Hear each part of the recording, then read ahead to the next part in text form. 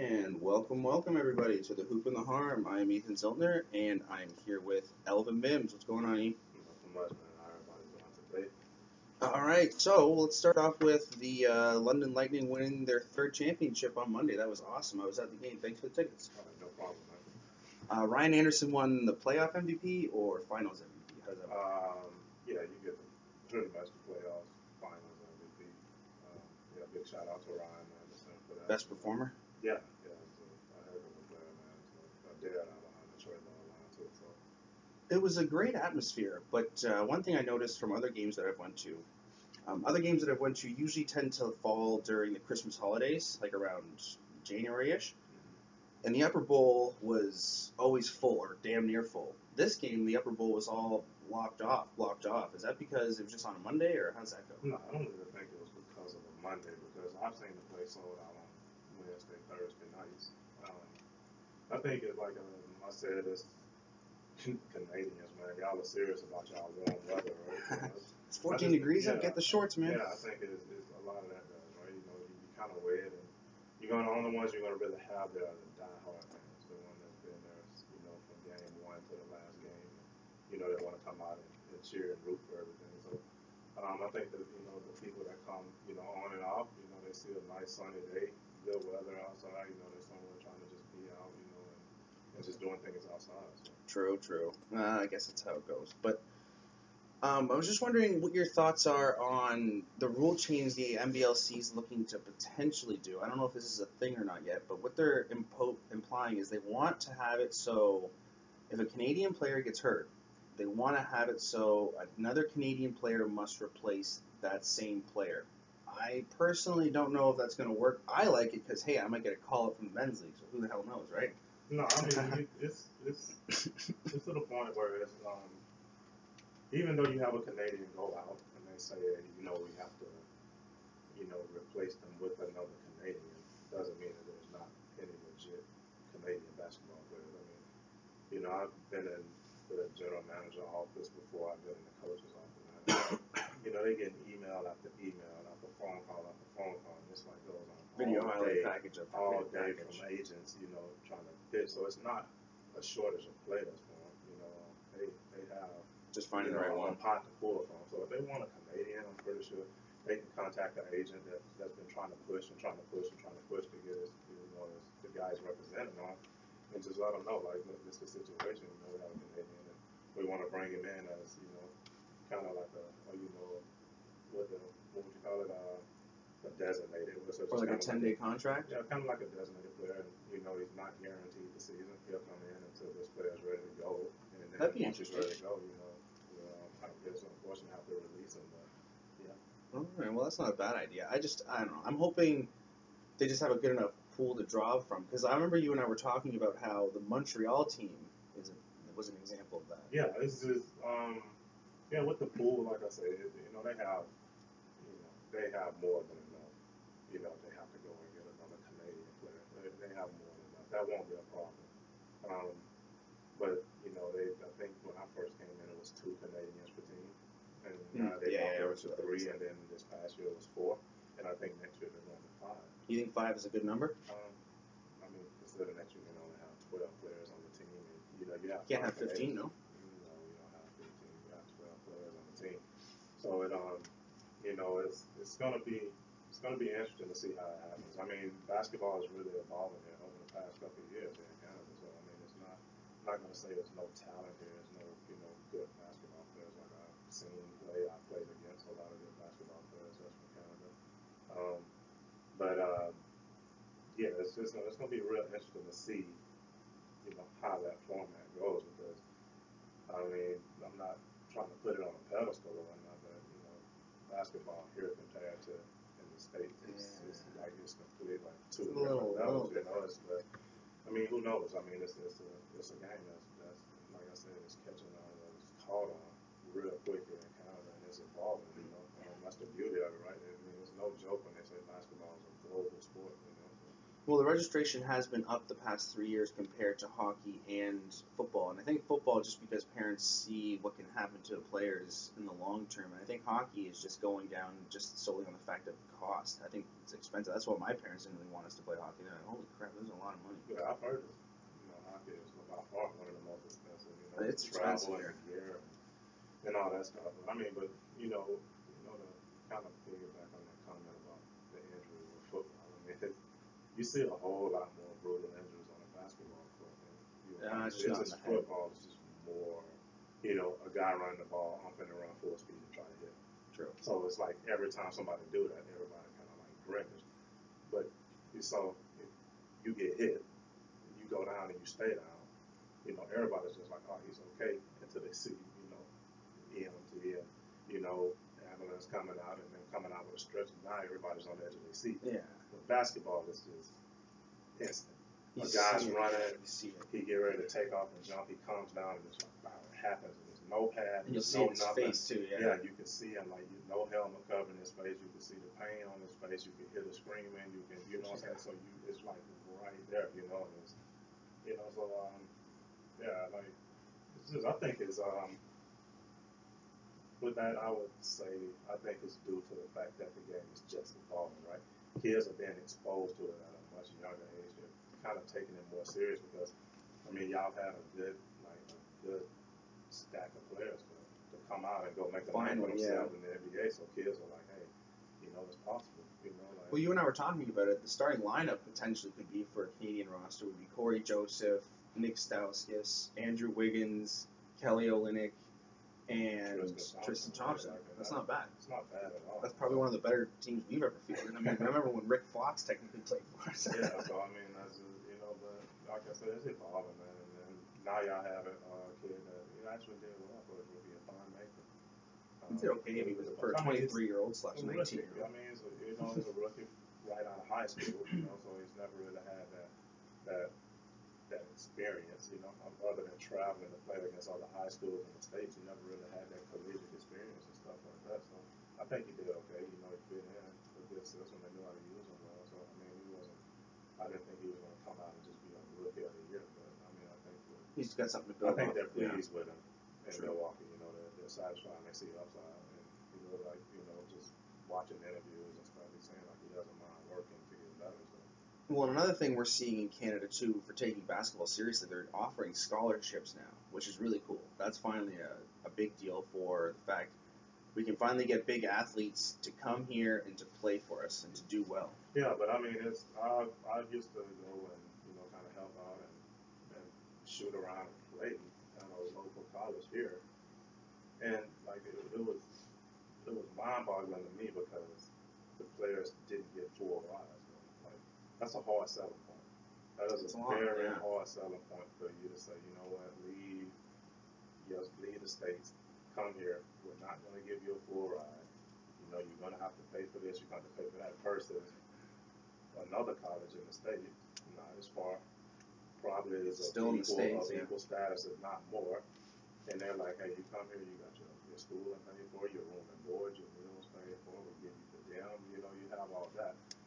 Plus, I was, at the same college, they was like, the athletes, the student athletes, can't even use, like, they have to pay to use the workout facilities. Yeah, they get a gym membership. I'm like, dude, really? Like, this is your athletes. They're, like, representing your school, and you're making them pay, for a gym membership at a gym that you have on campus to go work out. They need full access. They should have full access, hands down, and, I was fortunate enough and granted the junior college that I went to and the university I went to, they had a workout facility just for the athletes. Like, no normal students or anybody could go in there, or you have to be an athlete to be able to go in. That's how it should be. Right? Like, yeah. And that's just, it was crazy when I heard that. Like, I was literally like waiting on them to start laughing and tell me they was joking, right? They was like, no, I'm serious. It's like, wow, how do you expect your program to get to the point to where you can, rack up wins and use that as a selling point when, if a player comes in and he want to hit the weight room twice a day or something to get he's got to wait for someone else to get off the bench. Yeah, he has to wait, and, it just doesn't make sense to me. Well, yeah, and I think the other problem could be is you were talking about this, the high school level here compared to what it is in the States is a lot different. In the States, it's like head and shoulders. Yeah, it's like, I mean, I don't know. It's even from the time that, I come out, it's like they're farming, like they're growing these kids. Think about it, man. I mean, you have you have kids like, think about it now, the kid that's going to be the top of high school basketball, the Zion Williams. He looks good. It's like 16, 17 years old, like 6, 7, He looks 6, like 8, a man. like 230. You know what I mean? You think about that. That's a sophomore, a junior. Still he's still growing. Still going to grow. You know what I'm saying? And he's solid. It's nothing to walk in a gym to a high school game, and when you're at the high school game, you come in and you see a kid, 6'9", 6'10", a point guard 6'3", 6'4", and they're like sophomores, juniors in high school. So it's like real, And so when I come here, I see that around, and it's, it was just, I was kind of taken back by it a little bit, because you see the kids and nothing they can do about it. Yeah, there's like a huge formula that you guys have to follow. For here, it's like, oh, we have a gym. Oh, okay, yeah, well, let's go work out then, I guess. Yeah, that's just like, here it's like you have a lot of gyms, and one thing that I had to get used to seeing, or it's still hard now to see the amount of gyms that y'all have here, but people won't use them. Like, they would not shoot ball. Like, I'm like, dude, in the States, man, like, you do it, like, if you take, like, New York, places like Texas, California, even Florida, where I'm from, man, like, dude, we get a gym that we can go to.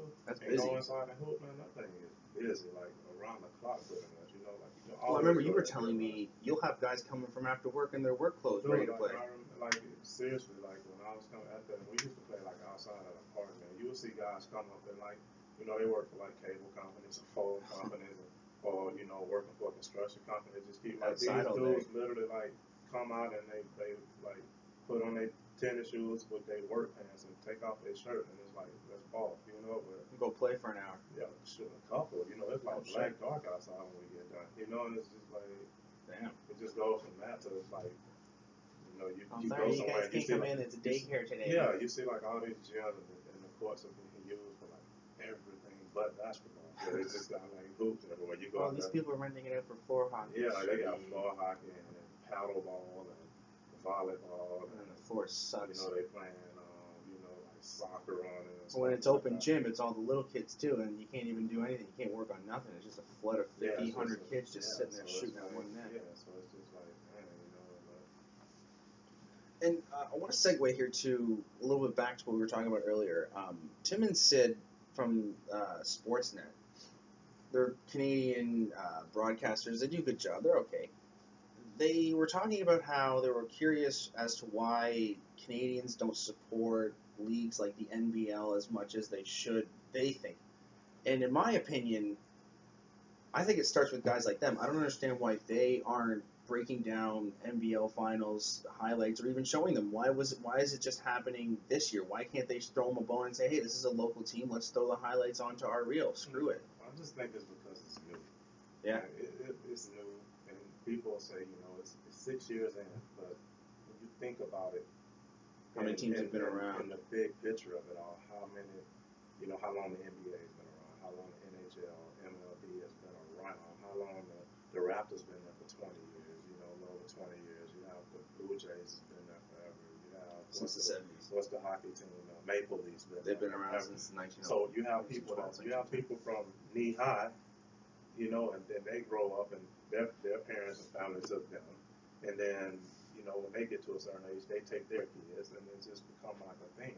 So of course, when you introduce this something new, people just kind of like and then eventually it makes a name for itself. It starts making like little segments on like Tim and Sid. So guess what they'll start doing? Come next year, they'll kind of probably key in on it a little bit. Hopefully, more. I really hope they do. And then once they do that, they start talking about, hey man, y'all should check out like even if it's like this, even if they say you should check out this game, they're airing it on YouTube because all the games are on YouTube. Yeah, or Facebook Live. You can find it on Facebook Live. You can find this link. People start watching. They like, hey, because you think about it, you get to go down.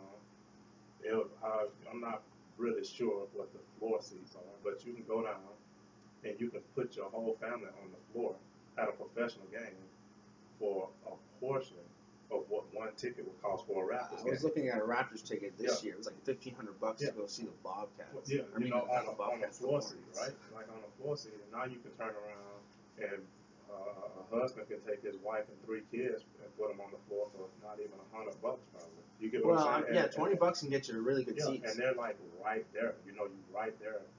Yeah, the seats you got me were awesome. I appreciate on top that. of professional athletes. You get what I'm saying? And so that's why I think that is more of a family thing. Because now you think when you go to a professional game, if I took my son to the Raptors game and I bought a $50 seat, I'm in the nosebleed sections. Like he's like, and you're not going to be able to buy as much either. You know what I'm saying? So I mean, you get to go there. And it's a good family environment. You know, people. You have people that's like, I've never been to a basketball game. I went. I don't think I ever miss another one. You know, once they and get like that you let your kids go down and have fun on the court on too. the court during halftime, they get after the games, the players go out, they sign autographs, the kids get to interact with them, take pictures and stuff like that. You know, so it gives you that chance to see, to interact more, and to be around professional athletes, be around, because at the end of the day, you have a lot of people that don't understand, and you hear it so many times, and you just laughing off, right? They be like, oh, leagues like that is just a bunch of wannabes who didn't make the NBA. Well, yeah. And how's you just the NBA, like, bud? it's the NBA, it's the NBA. I'm like, so what do you call the dudes that's playing single A, double A, triple A baseball? You know what I'm saying? Practice teams. Those are fringe players. The same thing. Like, but the thing about it, you take these players and you go out there on a basketball court with them right now. You couldn't stay on the court with them. So you have to respect them as professionals. And take it for my word, I've tried to play Elvin one-on-one. It did not go well. So Let me tell you that much. You do that. But I think, now that they've mentioned it and the name is out there, and it's making a name for itself. So they will be able to, probably tell people to link in, follow the website, see when games are happening. That would help a lot. People see it, and they're like, you know what? There's a team here. Let's go check the game out. You don't have to pre-order tickets online. You can buy them right there at the game. And it's right there. It's a good environment. It's not, so many people that you can't really enjoy it. You know what I'm saying? It's not, so few people that the atmosphere was great. It's just a nice atmosphere. You know what I'm saying? And I'm speaking from watching it both as a spectator and actually being on the floor. It's just a nice environment. But, well, I think there's some. We were talking about this just prior to starting the podcast. We were talking about how if they're going to expand the league, they need to do it smart, and they need to make sure they do it in the right places. And when we were talking about earlier the Montreal team, what they tried to do was they had, I believe it was like 2-3 Americans, and the rest were all Canadians. And out of a 40-game schedule, they won 2 games, and it wasn't very pretty. The team ended up folding, and I think that's not what the league wants. I think they want to get there eventually, but I think they need to wait to get basketball as a whole better. But one of the places I think they should look to expand potentially would be the city of Woodstock. I think the city of Woodstock's a little underrated on the fact of how much they love basketball and how much it would thrive there. But at the same time, I think, and you and I were discussing this, we can elaborate a little bit more on how the league also just needs to maybe stay at around 10, maybe 12 teams and see if they can hold that for a couple years and make sure everyone holds around and they can make some good money off it first. What do you think of it? Like I'm probably one of the furthest from like a businessman, but to look at it from, that point of view, I would think that would be, and I'm speaking for myself, that would probably be the best route, is to get you a good 10, 12 teams. From your professional experience, yeah. Get you a good 10, 12 teams and make sure that they're solid, and you have that format, and then eventually start adding teams. And if all else fails, you can go back to that original format with those 10, 12 teams, and stuff is not folded, and you still get to keep the season going, right? So, but I mean, like I say, I don't know what's going on in meetings. I don't know what's going on behind closed doors. I don't. True.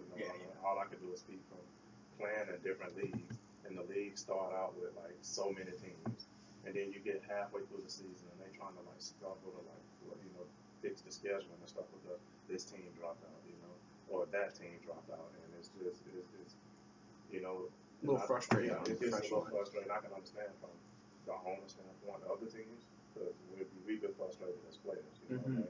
Because now, your season has been cut back because let's say the team that folded or whatnot, you're supposed to play them 3 or 4 more times. That's a paycheck, right? They're not even in the league anymore, and it's just so. Yeah. Does that make you feel also a little? If you see a team go under, do you think in the back of your head, do you go, how long till my job's on the line, possibly? No, you don't think that. You can't like, think that. No, you can't. Like you just as a player, you do the research on the organization that you're playing for, just like they do the research on you before signing you. But with me personally, I've always been, fortunate enough to play for good, stable, just organization. You know what I'm saying? Like, so that has never been, a worry of am I gonna wake up tomorrow and the team's gonna be still here. You know what I'm saying? I'm not gonna get a phone call saying that, don't worry about, practicing no more because the team is no longer like. I've never had to worry about that. And to be honest with you, that right there is, I couldn't even imagine the guys that, have to go through anything like that. Must be tough. It's just like, people sit here and they watch us compete. And, basketball is a fraternity, right? It's just it's a big family brother, man. Like, it's no different than, siblings. Like, you live in the same roof, you're going to get along, but you're going to try to kill each other sometimes too, right? And that's just how it is. So, you there, you understand the struggle, right? You understand the work, you understand the grind. So, regardless of if when you and his team, this guy's team, and your team is on the court battling it out, you still feel for him if you wake up the next day and you open the paper or you look on the internet or you hear through whoever and this team folded. Yeah, you don't want to wish that on because then those are like good guys, great players, and they're just out of job over something that they couldn't control. And I wonder what it's like on the other end, on the management side. It must be really frustrating to see it just an idea you have and go, well, yeah, I love basketball. I want it to come to the city I'm in, and then it just not catching on. It's here. Like, that's one thing I can say about here. When I came here, like, it was good from the start.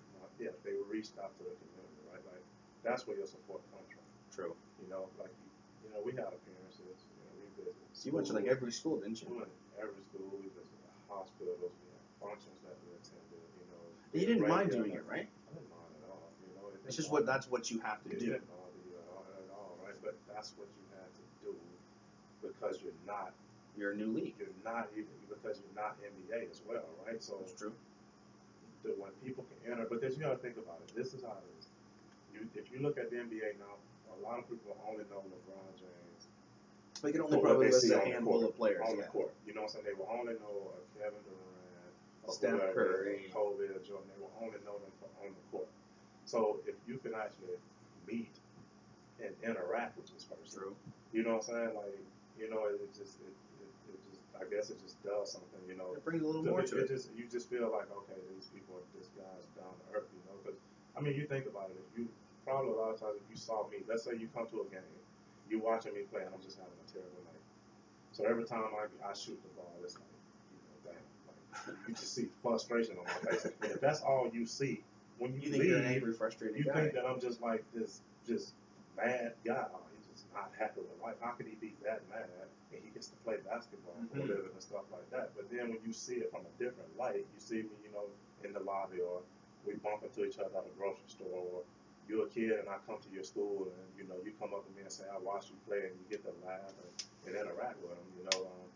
And it just changes things. And I think that's what they did. Like, one thing that they had on here with the Lightning is, being involved in the community, just interacting with people, giving the people a chance to meet you, meet Ethan Ziltener, meet Elvin, the person, not the basketball player, Because they're two different people for you, right? Two completely different, because it's your job, it's something that you're passionate about, so when you out there on that court, they see you. And you have to be a killer. They see you in kill mode. Yeah. They don't. It's nothing really. They see red in your eyes. Yeah, and that's what it is. And so when they get to interact with you and see you from a different light, when you actually get to relax. Yeah, you see a lot of people. Like a lot of people, they say it. You hear it come from their mouth, like it's way different than I thought you would have been. Well, let's say we didn't get in the community or whatnot. Guess what they think? Most basketball players are just a bunch of angry guys, like and stuff like that. But yeah, I think that's important when you're starting or bringing a new team into this league. It's your first order of business should be reach into the community. How can we get them out there, and get them to interact with you? Because that's what's going to bring that's what's going to put, butts in the seats, right? Mhm. Like, you come to the game with your family and you just have a blast, and your kids come home and they're excited because they got to, shoot free throws with one of the players that they play. So guess what happens? You tell your coworker, hey man, it's a good family environment, right? And it just keeps going and it keeps going, right? So it just snowballs from there. So, that's what I think, and I'm just speaking for me. That's what I think. With bringing a new team into this league, that should be the very first thing that you kind of focus on. You got to make sure you're going into an environment that's going to be successful. I think taking risks might be, I don't know, not that worth it. Do they stay away from Toronto? Do they try to go into there? Well, What do you think? Well, they have a team in Oshawa. I think they have a team in Oshawa. Yes, and they had a team in Mississauga. But Yeah. I'm wondering, in the heart, can you try that? Could you try and do it around the Air Canada Center? That's a roll of the dice, though. That's an expensive endeavor. That's a roll of the dice because if you think about it, what's the nearest venue that you could possibly? There's the Ricoh Coliseum. It's bigger than the John Labatt Center or the Bud Gardens. Okay, it's bigger than that. Would it be? And where is it? Is it more downtown? Because I'm not familiar. It's pretty close. It's about 15. It's about 15 minutes cab or so from the Air Canada Center. It's kind of close. So it's kind of close. What do you think they would charge per night? Yeah, because you were saying Bud Gardens is like 8,000. I think they might charge 7, 8, 9,000 somewhere in there. That's the Bud Garden, right? So it's a good venue. So it's imagine fine. if you put that. And now you're in close downtown to Toronto. That's going to double probably easily, right? Because Because probably you got to think how many 20,000, people probably trying to book that venue for things. It's got to be because around it's right. That's on you. So now you're already looking at so you're looking at let's say 15,000. They say it's 15 grand a night, right? And now you 20 got 20 home games. Yeah. So there go your money right there. So that's already you're in the hole. That's your right baseline. There. You're in the hole right there. You haven't hit payroll. You haven't hit travel. You haven't played a player yet. Yeah. None of that stuff, right? So True.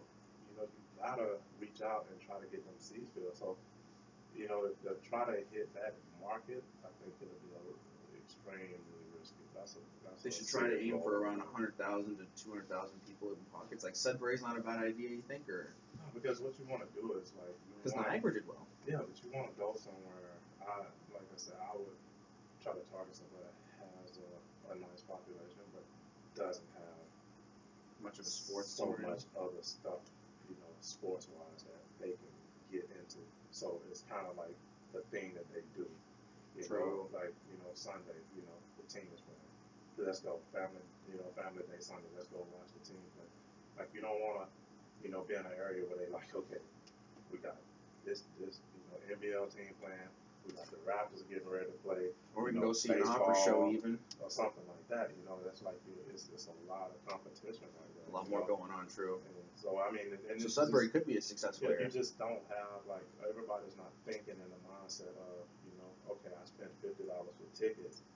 I'm in the nosebleed sections, but I'm at a Raptors game versus I spent $20 for 4 seat tickets and I'm right on top of professional athletes. Like a lot of you can hear them in the time. Yeah, a lot of them don't. A lot of people don't think like that, right? They True. just want to. I was at the Raptors game. I took my family. I took my kids to the Raptors game. So. Well, that's why I think Woodstock would be good because Woodstock they have a team called the Navy Vets. They're a junior B or C team. I don't know anything about hockey. I apologize. But they have a nice arena. The Woodstock Community Arena is not bad. It can hold around just under 5,000 people. And I think that would be a good size for them. There's 100,000 people in Oxford County, and there's not that many people who make that trip from Woodstock to the London area for basketball games there. I think that's where I think it could be a difference maker. But at the same time, you have to do the research on it. Yeah, I think it would. I think if they looked into it, and it's very popular. I'm pretty sure they probably have. But it could be good. It could be beneficial for both London and the Woodstock team, right? Because when you're on the road, it's nothing for somebody in Woodstock to hop in the car and drive to London to support the team no more than this.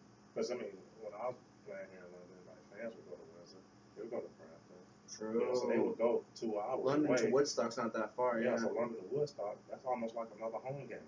Yeah. So you can imagine that a venue would probably be packed out. You know what I'm saying? And it'd be really full. Good for both people. But like I said, I'm not in the boardroom when these conversations are still going on. So I mean, they might have that in the workings. We just don't know it yet. True. Well, I think it would be a great idea. But we're going to segue now to the NBA Finals, and we're going to talk about Golden State. And I think Golden State's just going to win in 5. I think 4, to be honest with you. I want Cleveland to be more competitive. I just, Golden State's not good. Yeah, they rolling. And No stopping. that last game, it can be an either or for the next game, for tonight's game, right? Like, you can say, you know what, that last shot KD took their heart. Technically fouled them. That's in the last 2-minute report. We're going to get to that in a It's second. like, all right, that could have took their heart. But then you can also say, you know what, that Cleveland is just determined to not get swept in the finals and come out and play all the night. Because it was a nail bite all the way down to the end. That's how game 1 and 2 should have been. That's how it should have been. But I see, after just watching it, you can see the body language. And it just doesn't look in the cards. Like some of the players, like the body language and their numbers, right? It's like their numbers are so far from their averages. Like, you got Tristan Thompson, you got J.R. Smith and Monster. Like, all those guys I thought, personally, I thought would like do a little bit better. In that moment and do better. It's like their numbers drop like terribly. You know what I'm saying? Like, this is crazy, right? So it's like. And now they're expecting more to guys like Darren Williams and Kyle Korver when they were just supposed to be there to be the steady hands. Yeah, you're just like, wow, like it's just crazy to watch, like how their game is just like non-existent even in these finals, right? It's just like, what is going on with these guys? Like it's like they're going through the motion. You have a guy that gets you 10+ rebounds a game, and he's leaving out with 3 and 4. Well, going into Game 3, Steph Curry had more rebounds than Tristan Thompson, and you can't have it. Come on, dude. That's what they just cut you that big check. That's what you're there for, yeah. Seriously, you're there to do the dirty work. Like, that's what you did last year, right? That's what he did last year, and then you got that big payday. It's just like, wow. But like you said, man, at the end of the day, it's well, no, it was 2 years ago in the finals because he started grinding. Beat Mozgov, and then see you later, Mozgov. Yeah, so it's like you're just looking, and it's just like it's crazy, man. Like Golden State is rolling. They want it more too. They want it way more. And it's like they're firing on all cylinders too. You know what I'm saying? It's just like Curry shots on Klay Thompson seems like he done found his. KD's been on since game 1, and it's just like Kevin Durant's the MVP. Yeah, the Finals MVP for sure. Easily. Like if they was to win tonight, he would score a bucket. He's find everything. Like seriously, that dude, the numbers he's putting up is just ridiculous. The last 2-minute report, which I have a very big pet peeve about. Jeff Van Gundy and I would really get along, I think. The last 2-minute report has it stating that Kevin Durant fouled Kevin Love on his last shot attempt. What peeves me off about this is, if you're going to say there's a problem with the last 2 minutes, then you need to do something better than just saying, oh, we made a mistake. Like, I know it's better than nothing to at least have the referee say, yeah, we made a mistake, but does the referee face any ramification? That's what we want to know. Does the referee, is it going to be now, okay, the referee's doing that crew, do they scrap them and get new ones, or are those ones going to learn from their mistakes? Because what I'm wondering is, you don't want a Tim Dunleavy moment again. I don't think that's going to happen. I don't think you have referees fixing games anymore. I hope. But I don't know. I find it very, like, what would you feel, Elvin, as a player, if you're doing your game and all of a sudden you hit a jump shot that was supposed to go in, you got fouled, you turn to the ref, you go, I got fouled. And the next day they come in and you go, hey, well, you know what, Elvin, you got fouled. And you're thinking in the back of your head, well, what the hell? I should have been on the line at least to try and take control of the game. I'm not even trying to hear it at that point. Like, it's because I made a mistake, I missed the call, just cost me a game. Yeah. Like, really, that's what happened. It just put my back against the wall. Like, now they're down 3-0. Yeah, I'm down 3-0 now. Could have been 2-1 possibly, but it's so at that point you're not trying to hear it. You're not even, to be honest with you, as a player, you get fouled in a game and the referee come to you 3-4 plays later and try to say, you know what, I missed it. You're not trying to hear it at that point. You know what I'm saying? True. So you can imagine it really costs you a game, a big game like that. Would you like to know, though, as a player, in the back of your head, does it kind of vindicate you at least to go, well, at least, I was fouled? Or do you still, I'm not hearing it, this should have been a call? It doesn't, you'd be better off not even telling me. Yeah? Yeah, like, honestly, just leave it alone. Just better off just, I know you missed it, you know you missed it. So, I mean, True. Coming to me trying to justify the fact that it's a big play. It's like, it's not changing nothing. I feel like in the last 2 minutes, even in the, they should try even in the last 2 minutes of the finals to be like, any play can be reviewed. I feel like the finals can be the only exception where they can be like, you know what, we'll take a little bit more time. Let's actually get this right. But that takes away from the credibility of your referees then, because then you're saying we don't really trust our refs. But it takes away from the game too, right? Because and it does take a lot. You can't mess around and have a media timeout. The referee say, "Let me go back and review this." And then you guys got to sit down for 4 minutes, 3 and then you minutes. sit down and he reviews the play and say, "You know what? He was fouled." What are Run it they back. gonna say? No, what are they gonna say? All right, this thing, Kevin Love, let's line up, go to the free throw line and take 2 free throws. You can't do that then, right? But let's say that the media timeout happens while it's Cleveland's ball. So now he goes to the free throw line, he shoots his 2 free throws, and they get the inbound the ball. It's almost like a technical foul. You get what I'm saying? So it's like you can't go back and. Because let's put you on the other end of it then. Let's say you get away with one. Let's say you get away with one and they try to run it back. Are you going, what the hell? No, I mean you can run it back. I mean they run it back. They run it back. I mean if that's the rule. Then that's or would the best scenario be then to do a jump ball? No, you can't stop in the middle of a foul instead of a jump ball. Like there's no real good answer. No, there is no good answer. Like they just missed the call, you know. And like I said, unfortunately, it's going to cost somebody, and it cost Cleveland that game, right? Like that cost them big time. You come down and they was up by 1, and he takes a wide open shot, one of a high percentage shot, and then gets fouled, and referee Wilson stuff. And then the guy that fouled goes right back down and nails a tray to put their team up too. And it's just like, okay, so think about this now. He calls the foul, goes to the free throw line, ice 2 free throws, they're up 3. He comes down, that puts more pressure. Let's say he hits the 3 too. He hits the 3, it's a tie ball game. Then it's still Cleveland can make the decision whether they win or lose the game. That's the fair way, to be honest. You know what I'm saying? Stuff like that, but it's just. But I guess it's just try and get it right the first time. Yeah, it's just. But I think it's kind of hard. I think to the defense of the referees, man, like it has been so much acting now. That's true. It's hard to even blow a foul. It's just like you see so much flopping. You second guess yourself a little. It's just like, man, like I would probably be like that if I was a ref. I'm referee, and I even have a hard time. I haven't even done a high school game for London yet. In Woodstock, I've done some, but I caught myself a couple times being, holy crap, these guys are pretty quick, and I'm thinking in the back of my head, oh shit, I better pay attention. But yeah, it's just you see so much flopping on being thrown, like and it's just so now that's frustrating. You're trying to hurry and on that split second decide if it was a charge, block, was it a flop or was it a legit flop? You know what I'm saying? Or you just play on. So you know what? Let's just try this thing and run down the middle, and I won't call nothing. And it's just how it is. True.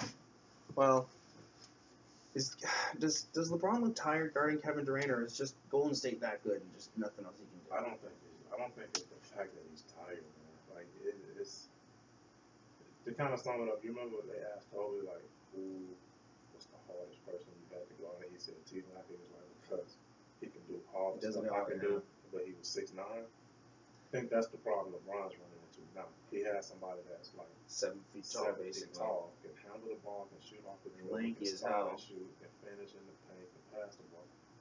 So when they faced off before, it was different. Yeah, his defensive assignment is like the margin of error is like real small. Because if you off or something by a little bit, he's gonna make you pay for it. Yep. Right? So it's like I can't be like I said, what happened now with him having to guard Kevin Durant is you notice he don't get a lot of those chase down blocks. He's not getting a lot of those in the passing lane steals when they a lot of that's not happening. Because him and Andre Iguodala are about the same size. That's how he can do it. He's having to stay at home with Kevin Durant, right? Well, I might gamble, against Harrison Boston. Barnes. You know what I'm saying, Crowder or something. I might gamble. Or even Harrison Barnes, man. Remember he couldn't shoot. So I might gamble for that one. If I don't make it, if I don't get the pass or whatnot, they skip it.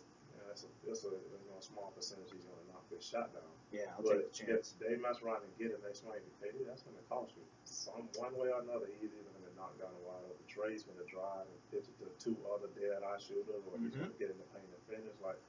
So his defensive assignment is a whole lot. And it's no knock on Harrison Barnes. It's just when Harrison Barnes, and that's if people were wondering. This is my opinion too. I don't know what you think. I'll get to you in a second. But my opinion is that you see some comparisons of how they're like, oh, look how many more points, look how well KD's doing compared to Harrison Barnes. But Golden State wasn't asking Harrison Barnes to do that last year. And if people are wondering, oh, it's a good thing they got rid of him, they almost won another championship last year with Harrison Barnes. A lot of things went Cleveland's way for them to get that ring. It wasn't just Cleveland coming in and bullying. It's easy to say, oh, they blew a 3-1 lead, but yeah, I think to say you should have got the same numbers out of Harrison Barnes, I don't know if that's fair to say. I don't think to say the same numbers. I think the thing that was the big issue with Harrison Barnes out there was the fact that if you go down and you look at his shooting percentage, you look at his percentage, you're looking at that, and the amount of wide open looks he was getting that he wasn't knocking down. And in hindsight, like it was costing Golden State. You know what I'm saying? Like those are key possessions, and you come down and he's your starting 3-man, and you pitching him a ball. He's an 18-footer, and he's just breaking. True. It's like, man, So now, I don't think they was wanting Harrison Barnes to get him 30, but I think that they was just wanting him to come out and be consistent with his shots. Just hit your shots. Just hit your shots consistent, Give me 50% from inside the trade line. Can we get that? You know what I'm saying? Stuff like that. So, just to try to put him and say, they wanted that performance out of him, I don't think that would have been fair for the organization to say, hey, come out and give us 30 a night, Harrison Barnes. That's just not what he did. Well, in Dallas, he has the ball a little bit more in his hands, too. It's a little bit of a different scenario. Yeah, because he's their go-to guy. Yeah, they brought him in to go through him, right? It's like him, because Dirk is kind of he's on the decline of his career. It's smart to do that, too. So you bring in a perimeter player that can open it up a little more for Dirk and his jump shots and stuff like that. So, of course, he has the ball. When he was at Golden State, he was like the fourth option, right? It was Curry, Klay Thompson, like Draymond Green, and then him. Yeah. You know what I'm saying? Like, that's what it was. So he goes from being the fourth option to pretty much the first option. So, of course, second option. Players are going to go through him. He's going to have the ball in his hand more. So. Well, then my next question is going to be, you're the Cavaliers. What do you do down 3-0? Because what do you do? At this point, it's just balls to the wall. Like, you can't, You're playing for, honestly, you are literally playing for pride right now. You gotta at least try and steal one. You what, I am not finna get swept. And you come out and you put your foot down and you try to. And you don't look past game 4, right? You take it literally one game at a time. One quarter at a time? Honestly, yes. Just be like, let's win. Let's win every quarter. Win this quarter. Win this quarter. Dude, it's a big psychological thing. And that's what it was like when I was in the CBA. I had spoke with the owner of the team here in London, and that's how they kept the game more competitive. It was they had the quarter score, but then they had this clock on the side for quarter points, right? So that's how you made it to the playoffs, was based off of quarter points. So what will happen is, let's say I come out and I'm up 25 after the first quarter, right? Mm-hmm. Well, a team would just drop their head like, we down 25. You could still possibly win the next 3 quarters and come out of the game with 3 points. So it's like a point system. Yeah, it was a quarter point system. So you got 1 point for every quarter, and then you got like 3 points. You got 3 points for the game. 7 total points. 7 total points. So let's say if I win the first quarter, but I lose the second, third, and fourth. So in theory, I'm only coming out with 4 points. You come out with 3. You get what I'm saying? So that keeps the game every quarter. The teams are going at it. You know what I'm saying? Like, they are really going at it because they like, let's just win this quarter. Let's win this quarter. Let's win this quarter. You're not looking past anything. No, so that's what I think you have to literally take that 1 quarter at a time. You win the first, win the second one, or whatnot. Might slip a little bit in the third, but that cushion from the first and second one. Make sure you close it out there, close it out strong. But yeah, you can't just say, you know what, let's win this game and get to the next one. Let's win like dude, just take it 1 quarter at a time. Play at that night. You play 4 12-minute games. That's what I think. Smart. No, that's the best way to do it. I think. At this point, what else do you have to lose? I mean, not to knock Tyronn Lue. He's obviously got to the spot where he got doing a good job, but what he's doing now isn't working, unfortunately. It's not. Get involved with LeBron and everybody. Like, that's not working. It's not. No, the Cavs are ready for that. Yeah, Golden State are ready. They're ready. They're like Steve Kerr said. They've been breaking it down. What did you do defensively? Like, how did you build this defensive team? He said it. He was like, I didn't build it. Like, Mark Jackson built this team. This defensive That's what some people need to start realizing, too. But, and he knows it, and he's not afraid to say it. That's why I can respect Steve. That's a big respect there, he don't come in and be like, I assembled this thing. Like, he knows, like, they won 54 games with Mark Jackson. It wasn't like they didn't slouch there. I got in a good situation, and he knows it, right? And he'll say it. Like, perfect out. Yeah, and it's unfortunate with his back. Hopefully he gets it figured out because it's pretty temperamental, it looks like, for him. But I got a question for you. So, Kevin Durant hits that big three. Steph Curry does that little squatty thing in the corner, like he's taking a big old boopy. What do you do if that happens to you? If you see a player doing that to you, do you go up and just straight up push him? No, because you still have a chance to win the game. You get what I'm saying? Like, that happens, you're down two. You go and you push them over or do something. That's a technical foul. They get to go shoot the free throw. You're down three, and they get the ball back. They hit and you're going to get fined. And they hit a 2 or 3. Now that don't turn into a 2 or 3 possession game. Just like that because you lost your head. You get it so, you might not like it, but that's just the nature of sports. People are going to turn. Sometimes the turn is directed right at you. Sometimes it's just people are in the heat of the moment. You get what I'm saying? It's no different than if me and you coming down and you hit a big shot, and then you hit the big shot, I run down and just do a nice fist pump or something. You know what I'm saying? It's not turning it right at you. It's just I'm so caught in the moment. My guy came through, we finna win this game. True. And that's just what it is, Like, would you be surprised if he gets a heavy bump? Like he's driving into the lane and someone kind of throws their hip a little at him, or what do you think? Yeah, I would be surprised because they just don't play like that anymore. True, I guess I'm a little different thinking there. Like, so I would be surprised if that happened, but nobody's gonna do anything. Got a question for you, Elvin. What's up? Rasheed Wallace says the 2004 Pistons would sweep the Golden State Warriors. He said they would be way too physical. That's what I'm saying. And to be honest, that is what I'm saying. They would. Knowing that the NBA is kind of favored towards the hack-a-shack rule, then they can't put Ben Wallace too much on the line that much. So there's that negates that. And Draymond Green on Ben Wallace, I'd be scared. Yeah, but the thing about it, Draymond Green is not going to go out. He's going to have to try to go out Rasheed Wallace. Oh. And Rasheed Wallace, he had post work. Like, he could step out and shoot, but he had post work. Like, he had good moves. He had post work, and Ben Wallace was he was going to be. Tristan Thompson would have his hands full. You said the Cavs or the Golden State Warriors? I guess both. It doesn't even matter. Whoever, they was going to have their hands full down there with Ben Wallace. And Rasheed Wallace was going to, he can post, he can step out and Zaza shoot. Pachulia would just be beyond his he's going to set screens and pick and pop and roll and finish. And then you got Chauncey Billups, who was solid. And he would get buckets. You had Real Patterson, good. Klay Thompson would have to guard him. And then you got Tayshaun Prince, who was like 6'9", real long. And he had the same wingspan as KD. So that was going to be, that would have been a nice. The bench wasn't bad either. I think that when they won, they had Mike James, who's a former Raptor, great scorer. Yeah, I'd pay to see that. I would. All day. Oh, I'll get my ticket. And I just saw this just before we actually started this. I saw a little clip about how Andre Iguodala made a little hint that him, Steph Curry, and Kevin Durant are going to be coming back next year, and I honestly don't see why they wouldn't. Yeah, I don't know. I haven't seen it, but like you said, I don't see why not. Why wouldn't you, right? No, but it's going to be, like you said, Steph Curry coming up. This is, he's a free agent, unrestricted free agent this summer. Yeah. So you already got Draymond Inc. at 80-something. You got Klay Thompson at 70. Till 2018-19. Yeah, you got Klay Thompson at 20. 70-something. You got KD at 2 years, like 50, so that's 20-something. Then you got to turn around and ink Steph Curry. And if I'm JaVale McGee, I'd try to hang around. Yeah. So this is the best situation for him. Now you got Andre Iguodala who's going to have to understand that, okay, plus I'll come back, I got to take a pay cut.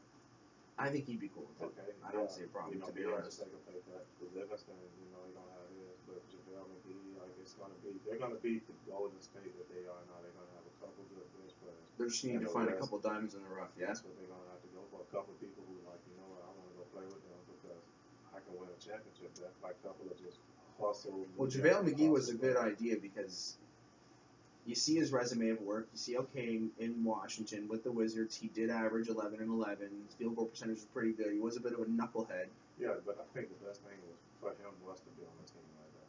Where you keep him in check. Where he has, like, guys who's really done something, right? You got, on that thing, you got KD was, 4-time world scoring champion. He's an MVP. You got Steph Curry, 2-time MVP. Yep. You got Draymond Green always on the all-defensive team. You're not going to be able to raise your voice too much, no. Yeah, they're going to keep you in line. You know what I'm saying? Like, you're not going to, get, too out of control with stuff. Moving on now, we're going to move on to some draft prospect. A very unfortunate thing. His name is Jean Janine. He's been diagnosed with Marfan syndrome. And Marfan syndrome is a mutation in the fibrillin. And the fibrillin helps produce elasticity, the elastic fibers in your muscles. So hopefully you can figure it out and get better because, yeah, that's very unfortunate. It's a kind of shitty situation. But Isaiah Austin, a former draft prospect, he's playing overseas now. He was able to get better from it. Yeah. It's not contagious or anything like that. It's just you be in a lot of pain. You're not really supposed to do a lot of physical exercise unless you've been cleared by a doctor. So hopefully he gets that figured out. That just sucks. That just shows how extensive those physicals are. They go deep. For the NBA, right? Like they literally like those things. You have a lot of players who go in and they play, high school since they was kids, collegiately and stuff. And well, he was a professional overseas for France. And all of a sudden they go and take that test and find out that they, have something that's potentially could have killed them or, anything like that. Chris Bosh. Yeah, you just like, man, like, it was a guy, he played with me in Yakima in the CBA. His name was Ron Ontario. And he played at Gonzaga. He got Ronny Terrio. Yeah, he got drafted. Oh, yeah. He got drafted, and then they found something wrong with his heart. So he literally had to have open heart surgery. Oh, shit. And they had to go in and do whatever they had to do. But once he got cleared to actually start activity, he played on my team in Washington, right? In the CBA. So he played with us, probably 8-9 games. And then, he played for the Lakers, too. Won a championship with them. He came in one day and, for a game, and we seen Mitch Kupchak and all them sitting on the sideline. No shit. He was gone after that, It was just like, that's what you were trying to do little moves too, huh? Showing off your Jerry curl? Trying to show on my George Gervin, man. I was in finger roll heaven then. Moving on to just another thing here. Robert Ory, Elvin, came out and said, excuse me, sorry about that. Okay, so Robert Ory has won 7 championships. He's no joke. He's won them with some great big men. He played with Shaq. He played with Hakeem Olajuwon. He played with Tim Duncan. Yeah. He said, he didn't even put Shaq on his top 3, which, Jesus Christ. He said Hakeem Olajuwon was better than Tim Duncan.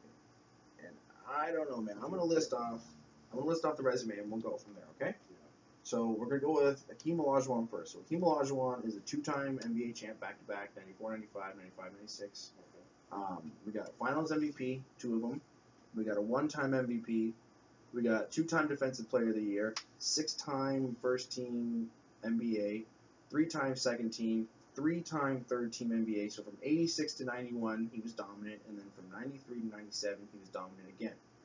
He's a 5-time Defensive First Team, 4-time Defensive Second Team. So from 85 to 97, he was just lockdown defender.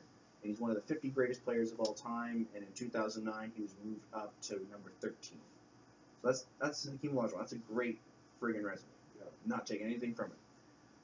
Tim Duncan's is better, though, on paper, just as a heads up. He's a 5-time champ over a longer period of time. He's a 3-time Finals MVP. He's a 2-time MVP, so he's already outnumbered him there. He's a 15-time All-Star. I forgot to give Hakeem Olajuwon. He's a 15-time All-Star as well. Anyways. He's a game MVP. Hakeem Olajuwon is not a game MVP. He's a 10-time First Team NBA. He's a 3-time Second Team NBA. He's a 2-time Third Team NBA from 1998 to 2015. Tim Duncan was dominant. Even in his last year in the NBA, he was the 5th best defensive center in the league. Okay.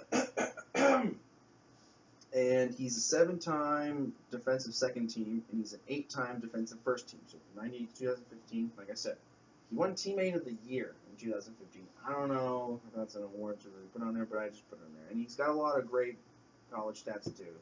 But still, those are 2 different. You can look at the numbers or not, but those are 2 different style players. Very true.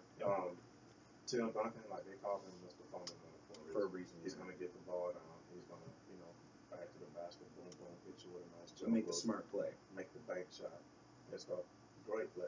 I'm not taking that from him. But, dude, like, if you ever get a chance, if anybody that's listening ever get a chance, just go and YouTube Hakeem Olajuwon and watch this stuff. Watch his feet. Just watch his footwork. Watch his moves. Like, the dude was like a guard trapped in a 7-foot body. Like that's what it was like, man. And it's crazy. I don't really see too many big men ahead of Hakeem Olajuwon. I would say Shaq, due to his just sheer dominance. Just dominant, yeah. You know, of course you would say Bill Russell And Wilt. Dude, I honestly I can't think. That's good company. If you was to say my Mount Rushmore of big men, that's what it would be. It would be I would have Wilt, you would have Shaq, you would have Hakeem Olajuwon, and yeah, I would put Tim Duncan there. But I'm not gonna say That's pretty good. yeah, I'm not gonna say that. Honestly, me and like I said, I've got a chance. I guess that's the like kind of the You're advantage that I 37, have. Yeah, and I'm that's 26. the advantage that I have is that I was able to watch Hakeem Olajuwon them when they was putting in work. True. You know what I'm saying? Like You just see the highlight I've reels. watched this man dismount and dominate big men. Shaq even said he couldn't figure him I out. watched him dominate Shaq. You know what I'm saying? Shaq And couldn't figure him out at all. So you think for him to dominate Shaq some games, it wasn't like he was backing Shaq down. Mm-mm. So Hakeem Olajuwon want to catch the ball in the mid post and face you up And make him and move. like literally footwork, boom, and he's like. There's a reason why Kobe Bryant worked out with him. Yeah, like the same setup that Kobe and Jordan goes into the fadeaway with, the drop of the shoulder to sell it, the fall back. Hakeem Olajuwon was doing that. He was doing that stuff, and it was like the dream shape when you get ready to do the post move, and it's the quick dream shape. Hey, man, and he was just you got to think he was setting triple doubles with blocks and stuff.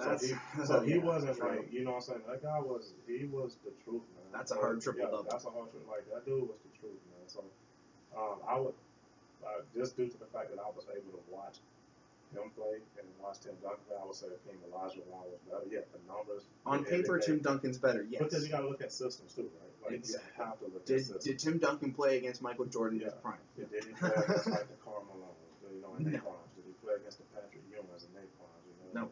When the 90s was dominant with big men. dude, when they had like Rick Smiths and they had like David Robinson too. David Robinson, like you watched the one game when they gave David Robinson the MVP. And Hakeem Olajuwon got pissed and he destroyed David Robinson again. And David Robinson was like, he flat out said in the press conference, it was nothing I could do.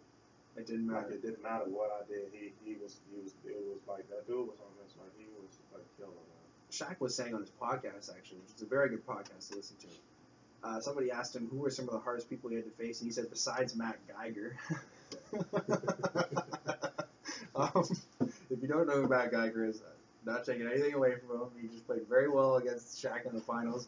And he got like a 7-year, $70 million deal. He got like really paid. But anyways, he said Hakeem Olajuwon was the hardest guy to get into. Like he couldn't, like he said, for instance, a guy like Patrick Ewing or David Robinson, he could go to a guy in the into the local newspaper or go to a reporter, make a little joke about him or say some bullshit about him and get into his head that way, or get into his head by pump faking him, being physical and bodying him. He said Hakeem Olajuwon, you couldn't do any of that. You try it all. He said his trash talking was next level because he didn't speak English very well. So when he did talk shit to you, you knew it meant something bad because you knew he just was coming right at you. Yeah, this is like I said, that guy. He had work. Like I said, it was to watch the stuff that he's doing, and I think now I hate. Like I said it before. I hate all the comparisons, right? Because It's so tough. I just love great basketball and great basketball players, right? So when they start doing these comparisons, but you don't see any big man like that. Nothing in the league. You have Closest thing you can say is Dirk, maybe, because he's got to go jump shot. But he's not going down low and playing defense. So that's the thing about it. Like you tell me one big man in the league that Hassan Whiteside? you can go to and say, yeah, but man, look at his weight. He wasn't hyped the way a lot of these models are coming out. I know. I'm just trying to think of a. But you have no big man now that you can say, you know what? Because Whiteside's not that good. You know what? I need a bucket. I need a quick bucket down low or go to the free throw line, draw a play up, and we're gonna give it to you on the block, make it happen. Like you have absolutely nothing, man.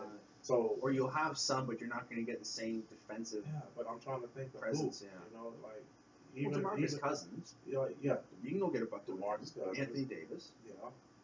Okay, that's. What about Hassan Whiteside? Yeah, I see it. Like I've seen improvement. You can see he's working. He puts in work. Very true. Other Valanciunas.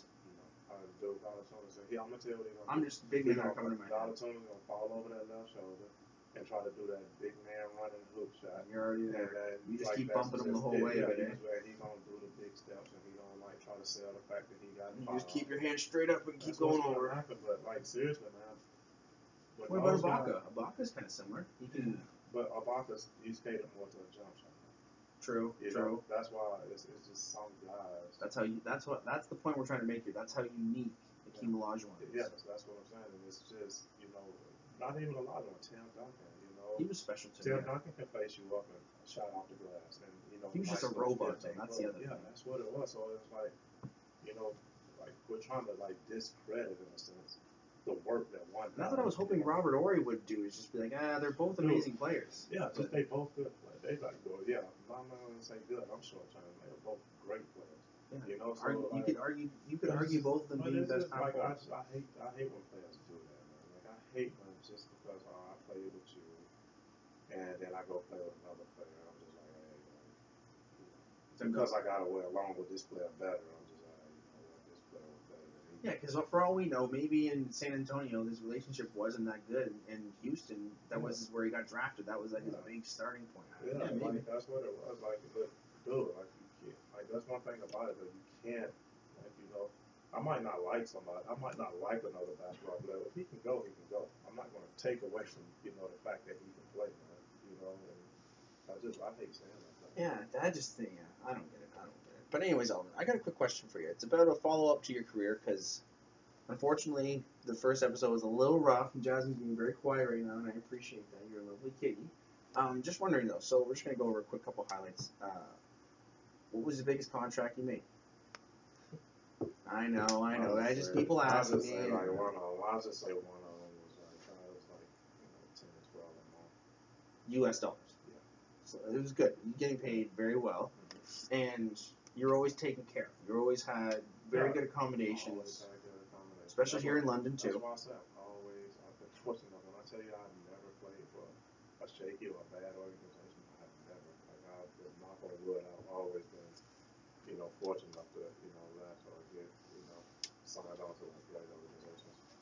What were some of the pet peeves, though? Because I recall, if you don't mind me telling the story for you, there was one you were saying where you had a friend who wanted to organize like a tournament, and then he wanted you to put the money up, and then he wanted you to. You see that stuff, man. You have to just, take it once as you it get is. to a certain point, man, you just, number one, you learn to say no.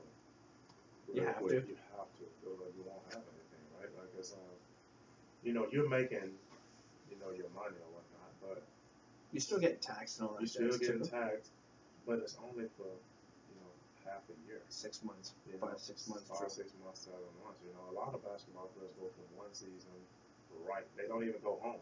They'll finish playing here in Canada. Play somewhere else, true. Their next flight is, touching down in Mexico or something.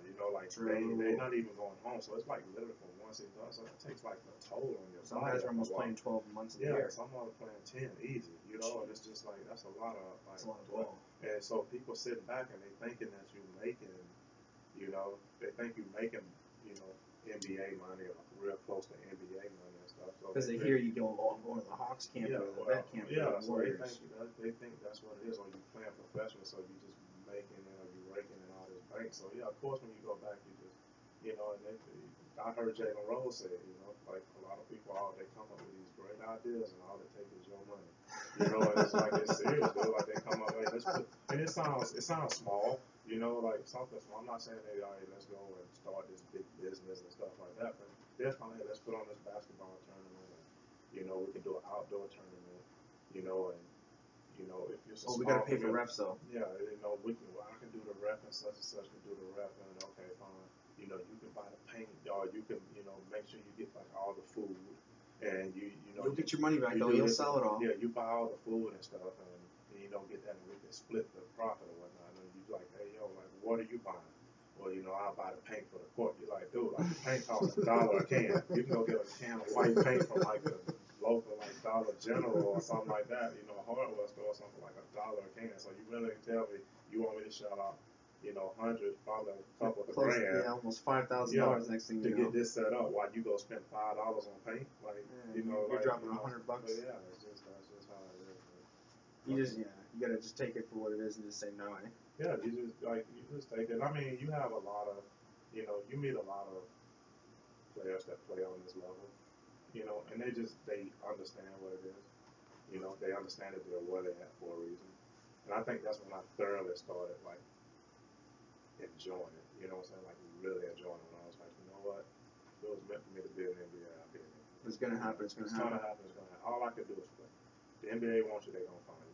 So all I could do was play, and that's when I started like really, even though it was business still, I really just started having fun.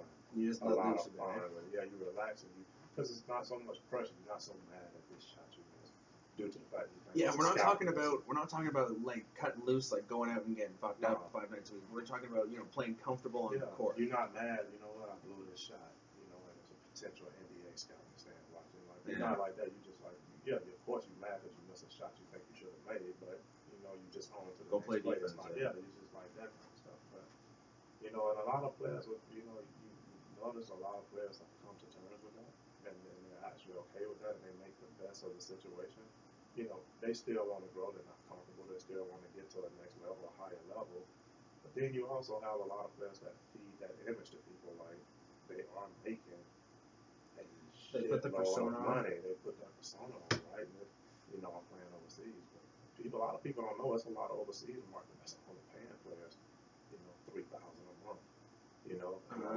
But they stuff say like they're that. over But in they Europe. all they say is I'm in Europe, and so everybody's like, oh, they cashed in this big money.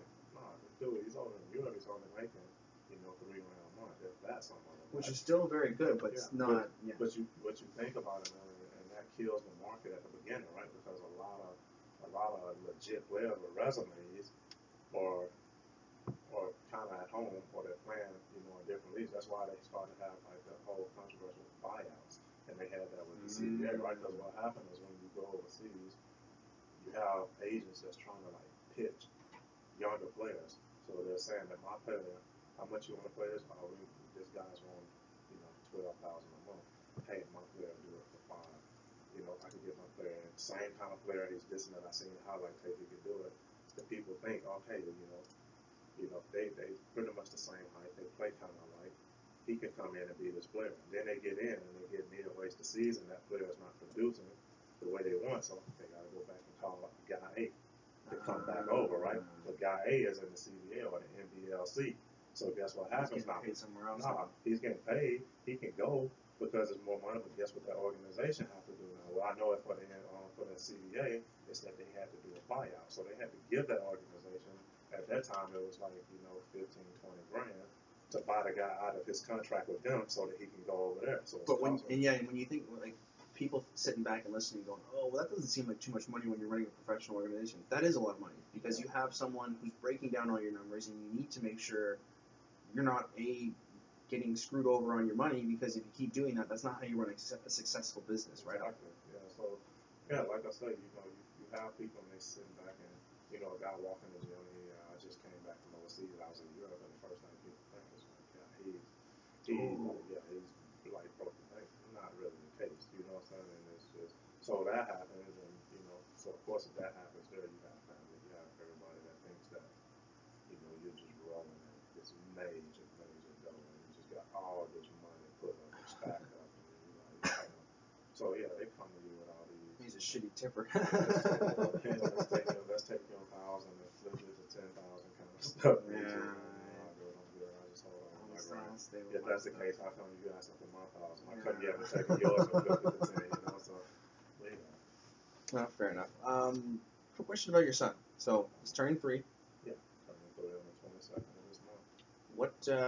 What are your game plans for him from now till the age of 10? Let's say he loves basketball, because I remember we talked about this, and you said whatever sport he wants to play, you're going to support him. It doesn't matter. You love your son. If he wants to play hockey, you're going to put on a pair of skates and try and figure it out with him. Yeah.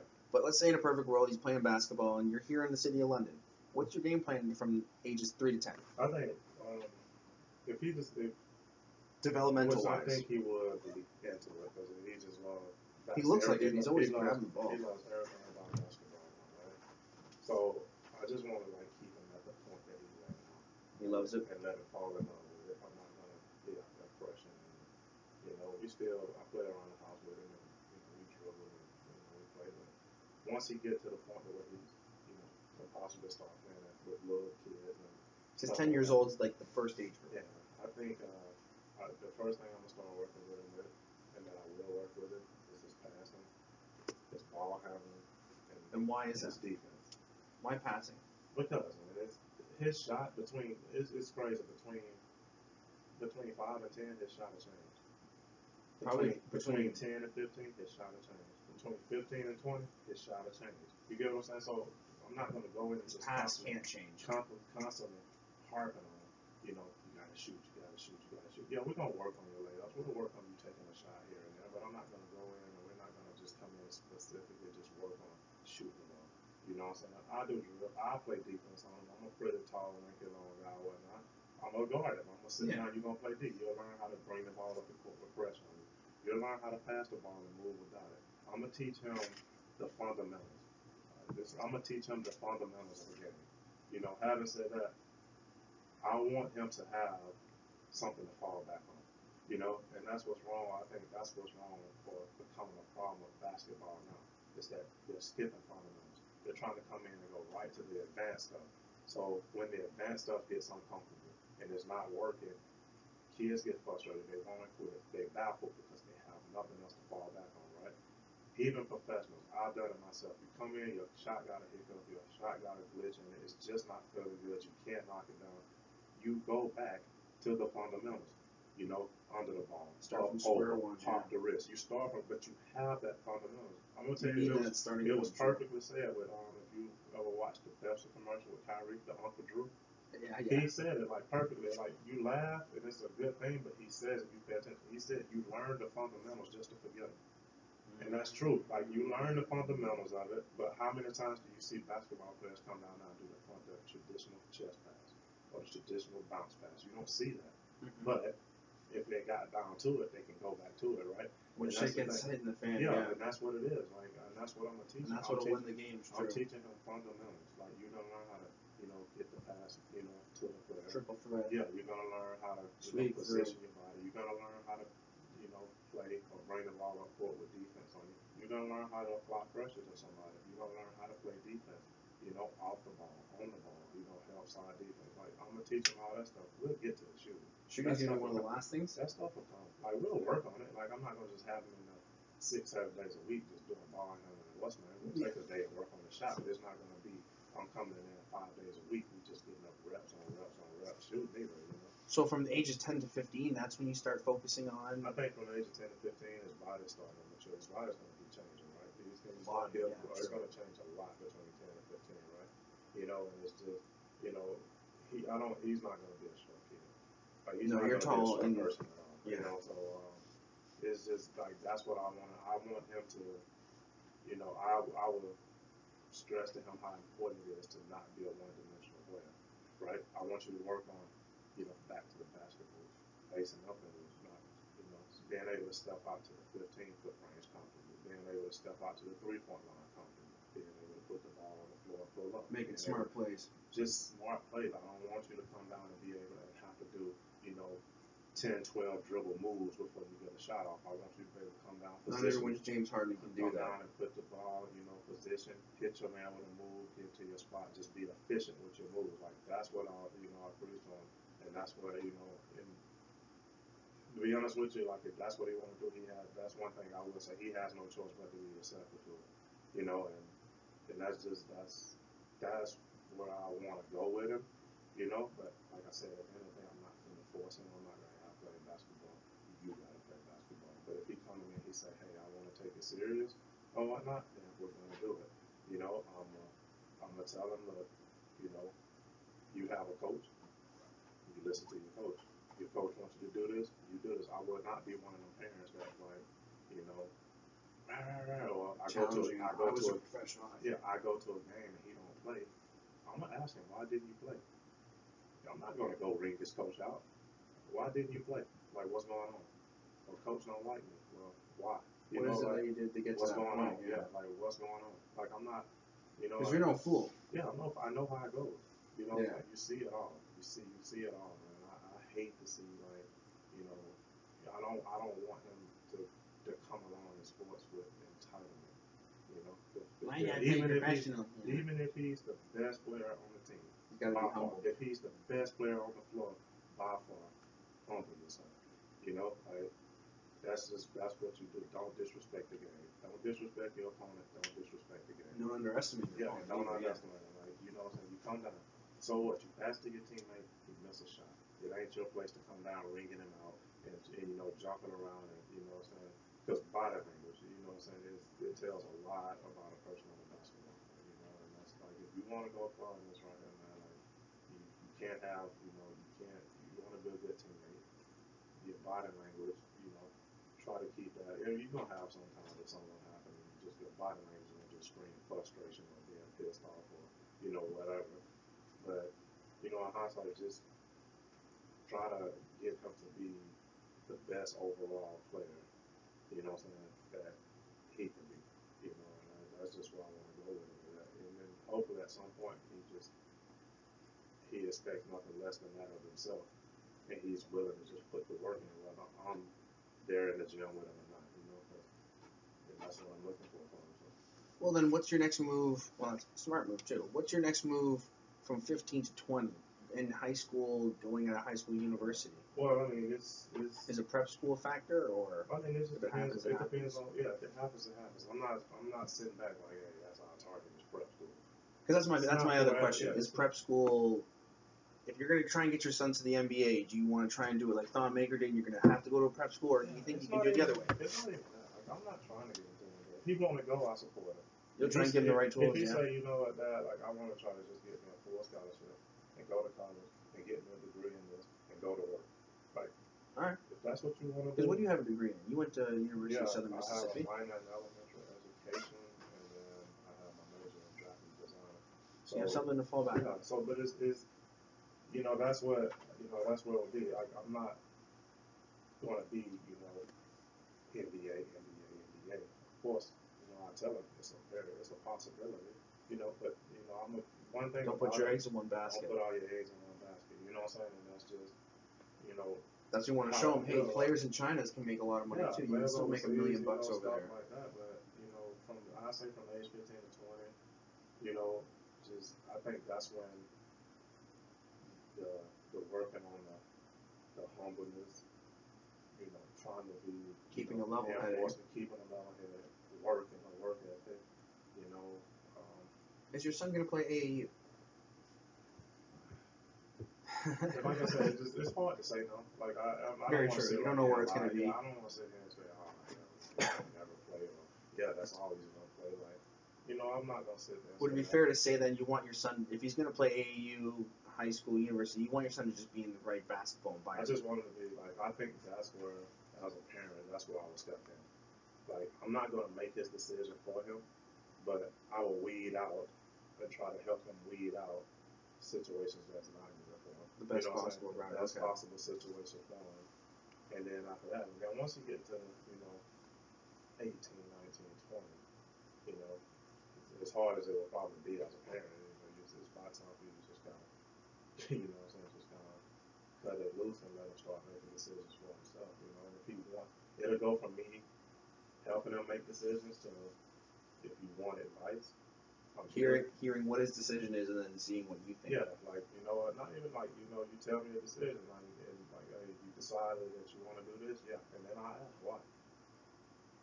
Yeah, if he, you know, because of this, because of that, if it's a legit reason, okay, you know, you got to figure it out. If it's just, if he basing it off of just, you know, superficial stuff, you know, I want to go to this college because they got a contract with Jordan, or I want to go to this college because of this and that stuff. Yeah, I'm like, you know, but what is it looking like in your position? You know, are you going to have to come in and play behind this? Like, what is it? Are you going to get the attention you deserve? Because that's where it comes into factor. Yeah, so like, you know, that's what I tell him. And I mean, if he's just, you know, hell bent on going there, you know, I will support you, you know, but, you know, it's just, you need to put more in the factor than the shoes that they're wearing and, you know, the way their uniforms look and, you know, whatever they showed you when you're visiting and all that stuff, right? So, but yeah, that's just what it is. It's just kind of venturing off and letting him make his own decision, and you just kind of try to, you know, be that support system. So, okay, then here's the next row. The next row will be he's 20 plus, into adulthood now. And there's two scenarios I'm going to go with. One, he's in the three. The third one, obviously, is he doesn't go to the NBA. He does what he loves, which is cool and fine. Yeah. But we're going to go a little more interesting one because we all want to see what your take is. Let's say the first option is he gets to the NBA. And he gets to the NBA. What's your plan of attack to try and help him maintain what he's doing? Just to let him know that like the work starts. Just because he Just because okay. you know what I'm saying. It's crazy because you hear that class say, making it there, as hard as it seems, that slim to none chance, it's the easy part. The stand is the work. You know what I'm saying? And being a 10-year vet. Yeah, that's the work. So, now you're not playing against, one or two players that's real good here and there. They're all and there's a little bit separating them, right? College players, you know what I'm saying? So, it's, you got to put that work in because you're going to get out of it what you put into it. And if you go in thinking, hey, I'm just this big draft pick and I'm this, they're gonna eat you alive. True. Because they're gonna make it. That's their thing is to try to make an example. Because as unfair and as unfortunate it is, the newest the hottest kid that's coming out that next year, or the hottest kids, they're gonna always compare and say that they're better than somebody that's in the NBA. And most people are gonna feel like they have something to prove. With Steph Curry and everything. So now these people are gonna be like, we're gonna show them, we're gonna make an example out of him. You know what I'm saying? So they're like, are you ready? It's a grown man. It's grown men now. And just hopefully just try to raise them right as far as like off the court. To make yourself smart moves and make the situation. We all been kids. We've all been young adults. We all like to have fun. We all got skeletons in fun. We've all made mistakes. We've all done stuff that we probably look back now and be like, man, how in the hell did I even get out of that situation? You know what I'm saying? Like, we all have that. So to try to shelter from life, I don't think I'd be able to do it. I just wanted to be able to make the best decision. And that's just my thing. Do you try to become his agent, or you just, that's his own business? I'm not. He do his own thing? I'm not coming in. I don't have the qualifications to be an agent. You know what I'm saying? Like, I can't pick the phone up. You could be a trainer probably more than I could do more of the training than actually. I can help him more being like a trainer than I could being an agent. You know what I'm saying? Because me trying to do that, I'm doing nothing but hurting him. Because that's one thing about I have no problem saying I know absolutely nothing.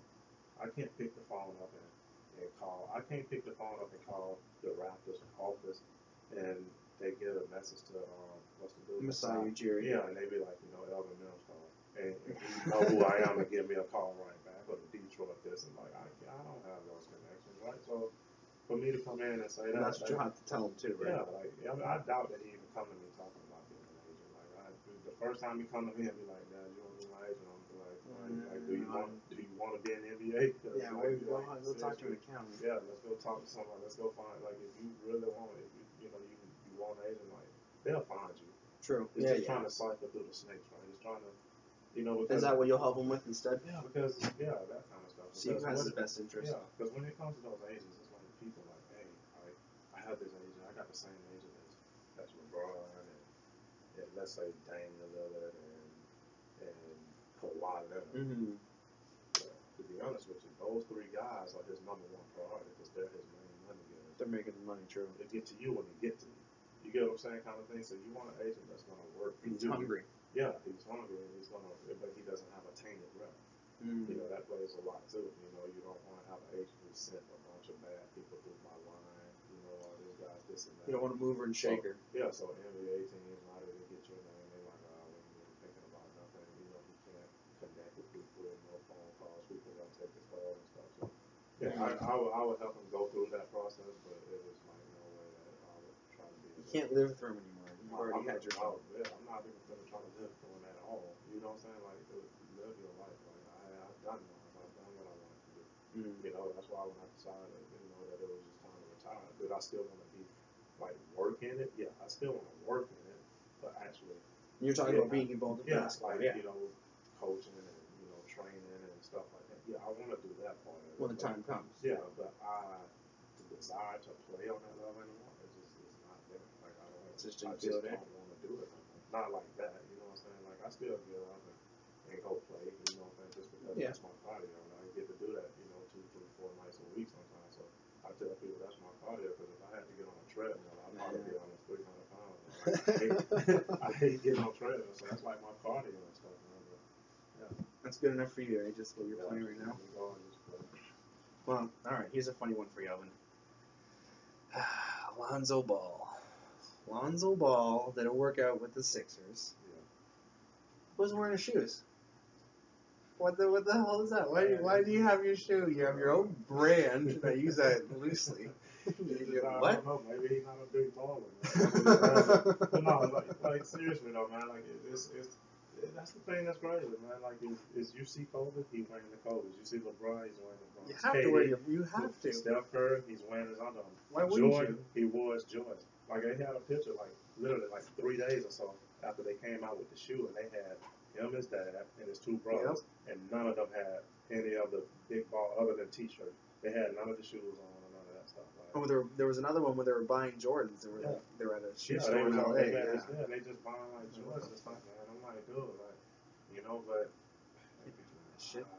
that situation in itself is just like That's a head scratcher. yeah, it's a real head scratcher. Like, I think Lonzo Ball should talk to Stephon Marbury about fucking branding and that. yeah, it's just like, man,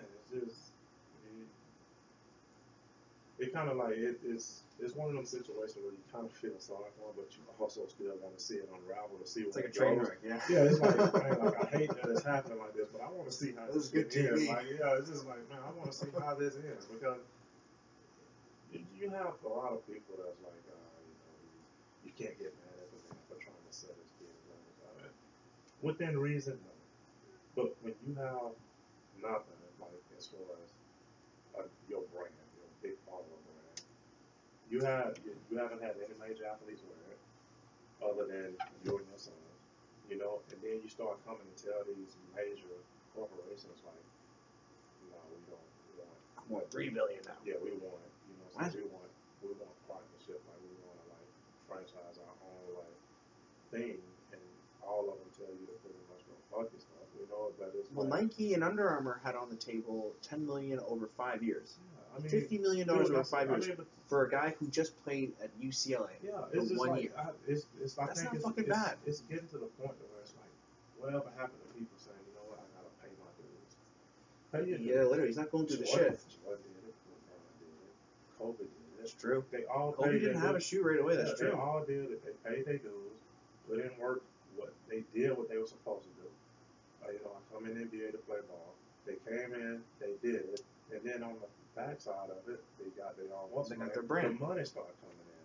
You get what I'm saying? Like He wants it right away. Yeah, you think about it. So it's like, And not even doing it in those small so ways. it's like this now. If a guy comes to you, right, and he comes to you and he's saying, you know what, like, let's say you own a shoe company. I come to you and I'm trying to like pitch this idea, and I'm like, but I want the money all up front.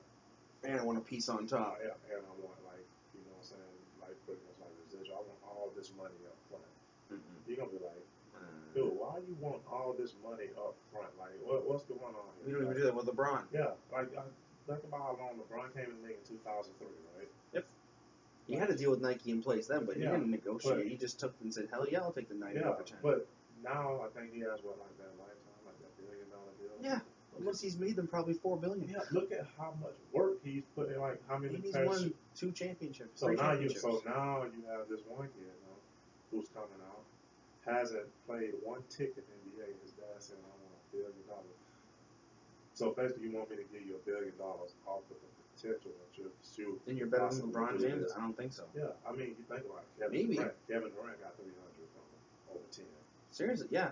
You know, like, come on. Settle down. That's what I'm saying. Like, these dudes are proven. This is what makes me frustrated. If I see, maybe because I just don't make that much money, but if I see fucking $50 million over 5 years and I haven't played in the NBA yet, I'm taking that deal. That's a smart business move. That's a great starting point. What's wrong with not having that? I've been saying that if I didn't have a right representative if I was in the NBA or something, I promise I would have to have the right agents and stuff because, like, some of these contracts you see these guys turning down. Seriously. Like, such and such turned down a 4-year, $60 million deal, 4-year, 7. You're like, what the heck? And then they turn around and it's like a week later, they're like, oh, you know, the deal, they closed it out at 4 years, 90. You're like, oh, shit. Maybe they knew something we didn't know. Holy But shit. I'd have been signed that 4-year 60. You know what I'm saying? Oh, And yeah, like, yeah. like I'd have been like, they had to pull up another cop. I'd have probably like burnt a hole in it, signing that person. But but that whole ball stuff, it's just, I don't know. It's just like I said, we was talking to my son, man. Like at some point, you just gotta let him be a man. You can give him the guidance and stuff, but you let them make their own decision, man. But regardless of what people say, man, that dude is like, to me, I can speak personally for me. I can't speak for nobody else, but I think he's trying to capitalize off the son's Too much. stuff. I think he is trying to like. He's not even doing it subtly. Like, why not sell a shoe for $100 US dollars? That's not bad. That's reasonable. No one's gonna shit on you then. If you can't buy this shoe, you're not a big baller. And he seems like all nervous and awkward in his interviews. And you're like, dude, why are you doing this then? Or he's saying to the female reporter, saying, "Stand your lane." It's like, come on, man, Jesus Christ, show some respect. I mean, don't get me wrong. I grew up with my parents and whatnot, and that was the rule. Like, as long as you under my rules, you live by my rules. I'm pretty sure everybody's parents told them that. Everybody's heard that line before, but like this dude he's gonna be an NBA, so he's gonna make millions to play basketball. So you gotta drop this whole as long as you under my rules. You know, like, you know what I'm saying? The dude is literally in a year's time about to have way more money than you've ever had. You know, so you have to be there for guys, man, because what's gonna happen is it's the whole subconscious part of it, right? It's the whole like subliminal part where his son might not be saying nothing, but one little thing works out, he's gonna think that's how you do business. You get what I'm saying? And that's not gonna be good at all. And maybe that's why Nike and them were like, actually, we reject our offers. We're gonna take them back. Yeah, like it's just, because for all we know, maybe in 5 years' time, if and when we're still doing this podcast, we'll go, hey, mate, Lonzo Ball, best player ever to pick up a basketball. Like but as of right now, that's a lot of fucking money to be putting on the line. Asking, and like you say, to think that's $1 billion. That's the way you do business. Like, okay, if like you say, Bill Gates came in here and we was trying to do something, he goes anywhere, and people don't confuse. He can go in and make demands. You know what I'm saying? Same thing with like Apple. But he's still not going to go to some developer and go, oh, you guys want to charge $1 billion for your software? Fuck that. We'll figure it out somewhere else. We'll figure it out. Like, that's what I'm saying. Because you got to think, like, you're going to have diamonds in the rough in that draft, right? You're going to have some guys that's going to go, mid. We're going to get to that in a sec, too. Yeah, mid first round, and it's going to turn out. It already happens in every draft. That's going to be better than the top 10 picks and stuff. Well, you could just ride it out for a couple of years and sign one enough. They'll be more than willing to sign this year. You get what I'm saying? Yeah, there's probably a lot of guys going, what the fuck? Yeah. But just 1 second. Sorry again about that. I had to take a small bathroom break. And anyways, back to what we were talking about. We're going to get on our way to... So we're going to talk about the Raptors and their 23rd overall pick. And hopefully... we get something going with this. I really hope we can try and get a steal from it. We were looking over some of these guys the Raptors might be looking at, and one of the first guys we're going to break down. First off, I want to thank my friend Johnny for this. He actually helped me get some research here, Elvin. Old Johnny. So the first guy we're going to look at, his name is Ike Eniabagu. I can't pronounce his name. He played 13 minutes a game. He averaged 5 points, 5 rebounds, and 1.2 blocks. He's a freshman. It's pretty raw, to be honest with you. What do you think, Ian? I don't know. I gotta watch him play. I gotta watch more highlights on it, or just watch footage. It's hard to even just watch highlights because they only gotta put in, the good stuff. Yeah. Yeah, but averaging 5 and 5 as a freshman. That's kind of like you should stay another year. Unless, like I said, there's some stuff going on and we don't know nothing about it. This is like NBA executives and stuff, and they're like chomping at the bits to get to them because they see something. You should stay here. Like I said that earlier.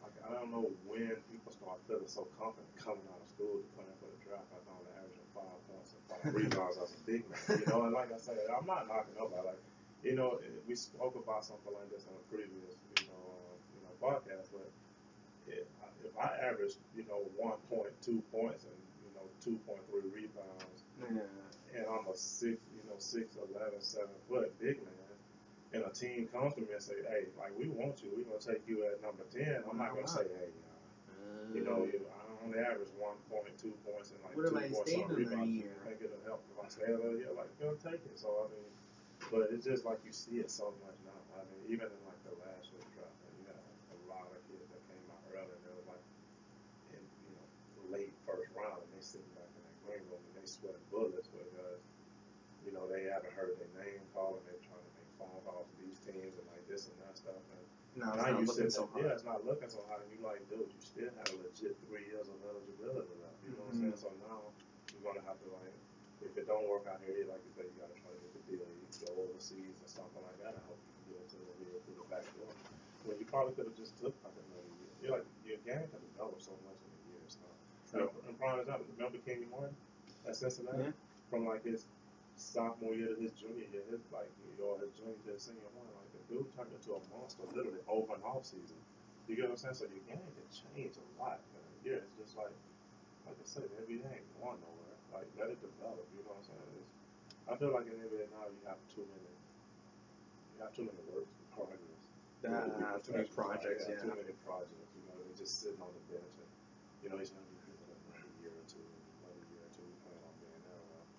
You got a guy that came out there as a junior that y'all didn't even take a look at. And, you know what I'm saying? You probably wouldn't even have to go through this process with him.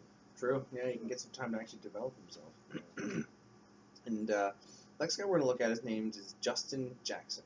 Played for North Carolina. He averaged 18.3 points, 4.7 boards, 2.8 assists. He's a third-year guy, so he's got the most experience of the three guys we're going to talk about.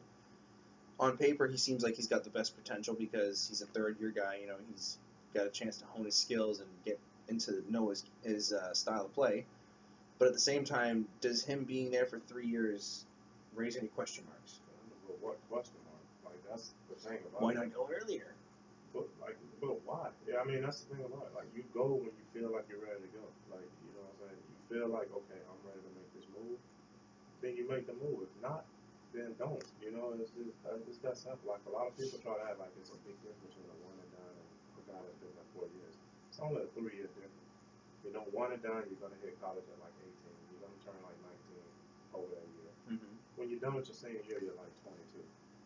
So yeah, it's not that much of a difference, really. Like it's only a couple of years difference. So and you got a degree out of it too. So I mean, for them to act like he stays in college for 3 years, he stays in college for 3 years is such a bad thing. Like the dude averaged 18 in the ACC, which is with North Carolina. Yeah, it's no joke. It's not a joke conference, right? It's not a pushover conference. So obviously he can play. And if they look at his stats, he probably progressed every year since his freshman year, number-wise and stuff, percentage-wise and everything else. So I don't know why he would, not really be in the, at least near first round. True. And the next guy is John Collins. Played for Wake Forest. He's 6'10", 235. He's a small forward, power forward. I think he's more of a power forward center. Oh, no, sorry. John Collins is a small power forward center. Justin Jackson was a small forward. John Collins is from Wake Forest. He averaged 19.2 points, almost 10 rebounds, 1.6 blocks a game. He's a solid energy guy. 63% of his shots were taken in the paint. So you kind of know what you're going to get from him there. He's not going to be stepping out too much and hitting jump shots. He's just going to be a great energy and roll guy for you. I think he looked okay. Yeah, from what I saw, he looked, all right, but it's just, you wonder what it'll be like against that elite competition. Those roles that he's getting, and whatnot, does that happen in elite competition? But you can't argue with 19 and 10, basically 20 and 10. Yeah, true. You can't argue with that, and we said earlier, he seems to be a guy that knows what he does too, right? So, it's just, I think out of the three, numbers-wise, he would probably. He seems to be the one that could help the best because he's mobile, he can play center. Him and Ibaka look like they could do something together. Yeah, I think that if the Raptors were to take somebody, one of those three, I would take the big. There's no sense in, I'm sorry, like I just, was giving props to the kid. I'm not discrediting anything, but, you have your hands kind of full on that perimeter anyway with PJ Tucker and DeMar Carroll. So go get another three. Go get another three guy that's got to find his niche. You know what I'm saying? Don't forget Caboclo. Yeah, and all over. So it's like, get your big because you don't really have that, legit one that you can put in there. Give me something. It's just, you put in there and you have the one out of every 6 games.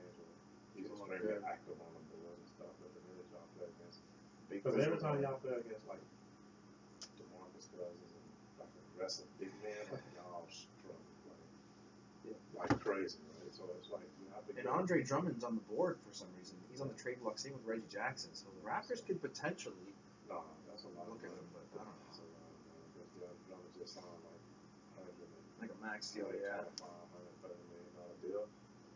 And plus on top of your 140 that you just gave to Rose, and you still got that 60 on the books that you give to DeMar Carroll and Valanciunas. His last year's a team option, so that's the only benefit there. And then you're trying to inside your pocket. Yeah, it's not going to be cheap. It's not going to be cheap. Like I'll almost break. I would be right there with the Cavs and payroll, huh? Better pay off them. Yeah, true. Yeah, fair enough. So then, I guess of the two options of trading the pick, or keeping the pick, what would you think then? Honestly, if you're just looking to try to trade the pick, like probably go after the winning player. Yeah. I would probably go after the winning player, try to trade for like a more seasoned winning player. Like I said, I think y'all should by any means try to go after Wilson Chandler. That's just me. Yeah, no, you've been a fan of him for a while. Y'all should try to go after him, and at least you have another wing player to try to put him and PJ Tucker would be good. Try to put him because they both play deep. You know, yeah. They both play deep. They can both knock down shots. Wilson Chandler is a little better at creating his shot. You know what I'm saying? And it's just, but yeah, you try to get something to try to draft a big, and then try to, like, let's say if you did have Denver in mind, try to sell a big somewhere. They just got a big who was playing well. So they like, we don't want another big. Then you still got Fareed that's out there. True. So yeah, they are stacked at the forward position. So that 4 and 5 spot, they kind of did look good. So you have to like put something out there that's complete. But that's only if you look at to try to trade that big. Yeah, I hope they do something right with it. The John Collins fella seems like he could do some real work for us. I think he could help us out a lot. Jakob Poeltl, hopefully he turns into something special, but I don't know what's going on there. Hopefully he'll do well in the second game. Just to wrap it up soon, we're almost done here. Seattle is getting a renovation, Elvin. Yeah, the Key Arena. They're getting the former president of basketball operations, Tim Leiweke, is.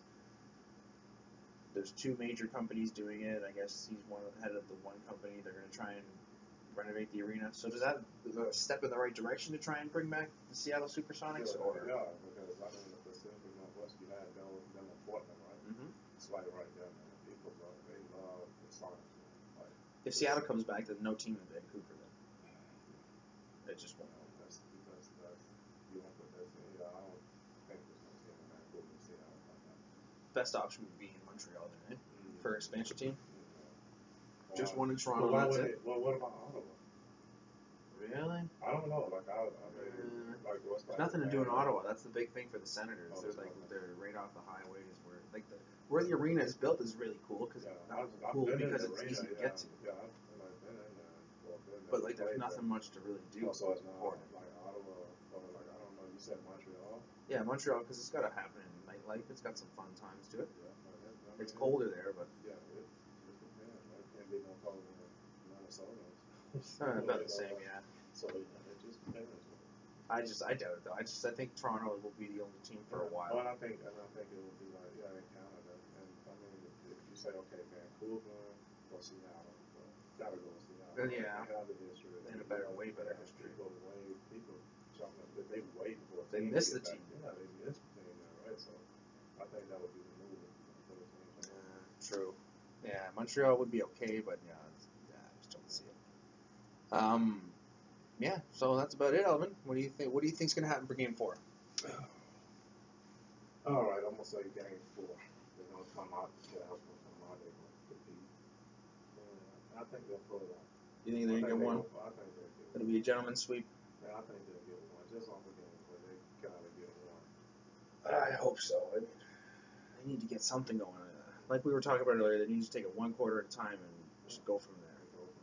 Do you have any shout-outs? Anyone want to say, hey, what's up to? No. We'll get to the whole shout-out part eventually. Yeah, podcast. Yeah, shout out to my mom. Hi, Mom. And to my friend Mike and my friend Charlie. What's going on? And yeah, that's it. Our podcast is brought to you by Double E Productions. We are in association with Gizmo TV, and we are happy to be sponsored by Perennial Landscaping. if you have any further questions, please contact us. You can comment on the YouTube page, or you can contact myself on Facebook at Ethan Ziltener, Ziltemer, at Facebook, or you can contact Elvin. And yeah, have a nice day, everybody. That one was a lot better.